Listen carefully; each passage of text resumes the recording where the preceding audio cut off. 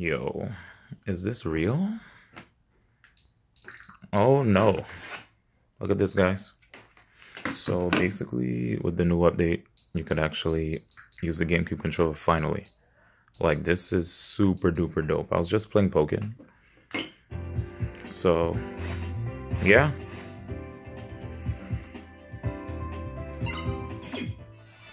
Yo, this is crazy.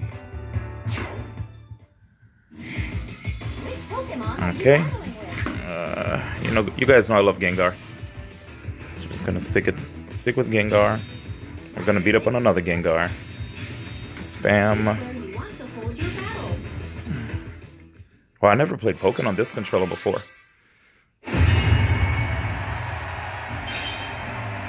Yep, there it is, guys. So, yep. B, A, Y, X. Yep, there it is. Shield. Oh, wait, that's support. Okay, fine. Shield. This is nuts, dude.